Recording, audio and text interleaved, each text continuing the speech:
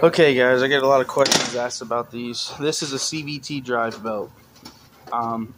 This goes around the subassembly, which is the two big pulleys.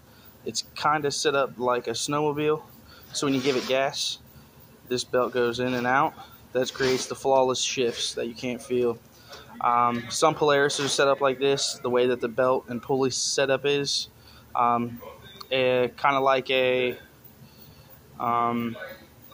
centrifugal clutch, like an old school mini bike. You got all these individual teeth. The only thing that holds them together is this little piece of metal all the way around that tie them together.